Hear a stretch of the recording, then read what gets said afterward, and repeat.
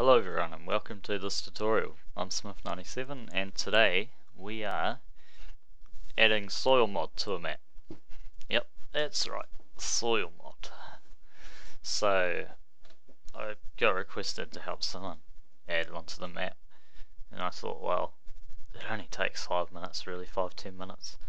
May as well do a quick video on it to show some people, and then hopefully some of you can learn something else as well. It's nice to expand on your skills, so why not? So I'll be adding it to Robbie's starter map, so I've got that and soil management.zip unzipped. So you'll need Notepad++.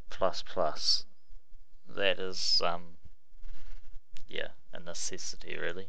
You can't really do it with Notepad. Notepad's just a pain in the ass. So to start off, you can get Notepad++ here at their website, notepad++.org. Go to the download page, get the newest version, and download the installer there. And if you don't have SoilMod, you can get SoilMod on Deca MMIV's GitHub. Just go down here, download soil management.zip. So that's that. So we may as well get started.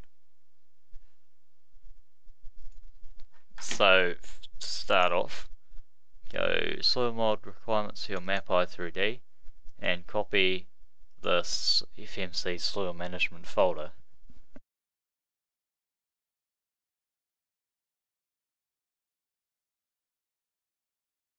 Hang on, I got two of the same thing open. Okay, open up your map and it needs to be in the subfolder they call it, so it's in this map folder. It's basically the folder where your map i3D is. So paste that in there, and then you right click on your map and edit with Notepad++. So I've got the map i3D open and the instructions.txt open as well. Okay. So to start off, we need to copy our file. Copy this into the files area. This is like references to that folder we just put in.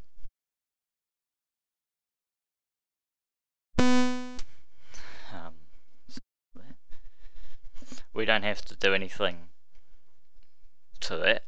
We just copy it from there, right at the top under the files tag, and paste it in there. That's all we do there. And then come back to our instructions and we go to part 2. Part 2 is a little bit more complicated.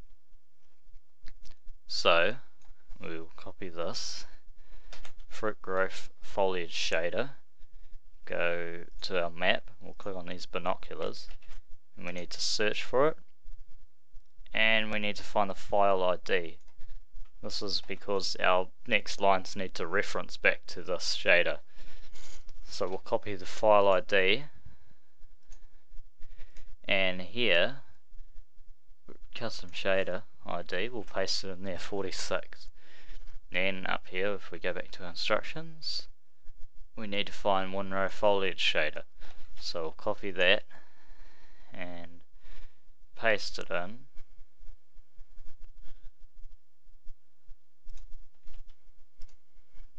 And it is, I thought it was just down there, 48. So now we're going to add 48 in here. Just watch you don't do what I just did and stuff something up.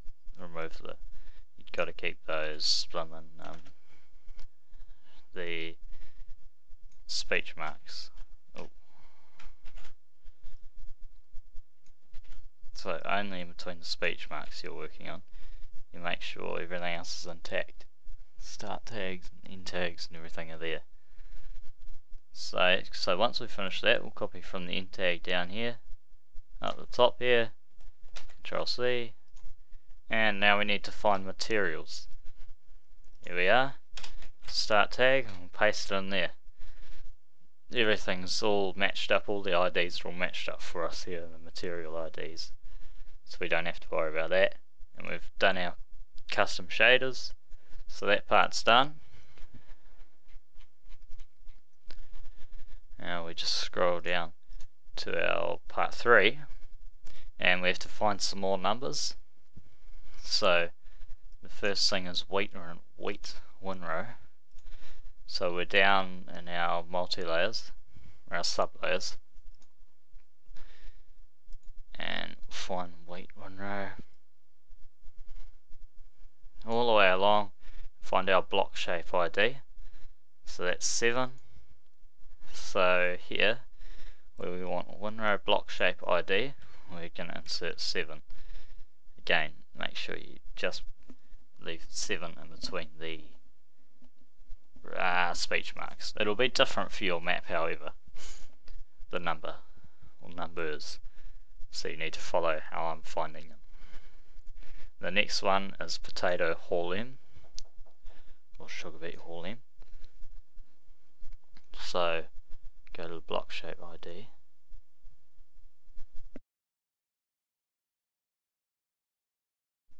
Okay people, sorry about it.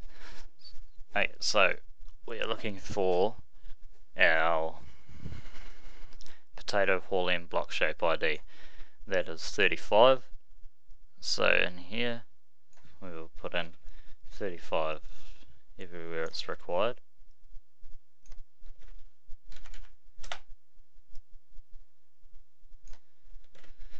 Like so. Then we will copy that and find a nice place to paste it in our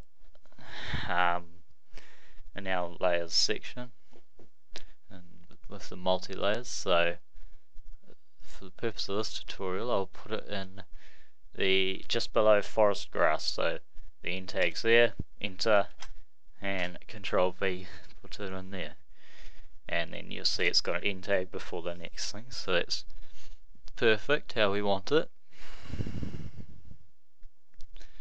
Looking at all that, yes, I think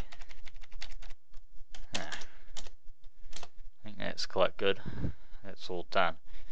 Now another thing you have to be aware of is if your map you're adding it into has the Gilly Mist mod, the manure, slurry and lime mod. If it has that in it, it will conflict, so you will have to remove it, but it's basically just how we added SoilMod in reverse for that particular mod.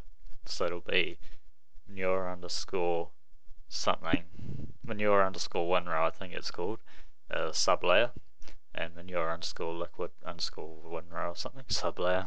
So just remove all them, and yeah, it's as easy as that. So that's all done as far as I know. So we can save that and close that, and that's in there. So we're good to go. So we'll drag here and we'll zip it back up like so.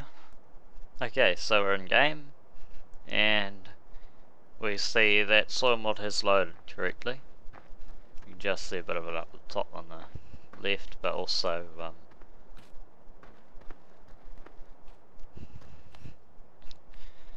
you'll see the SoilMods come up on the right. So that's good, it's all added in correctly, and it's as easy as that. Hope that you guys can follow this. I felt like I got a request for someone to add it in, and I thought, well, I may as well help you guys out a bit and create a tutorial, because it is quite easy. A lot of people don't really realise, and they just look at it and just, it's, you know, too hard. But no, it's really easy, once you get the hang of it especially. Okay then guys, thank you, I'll see you in the next one.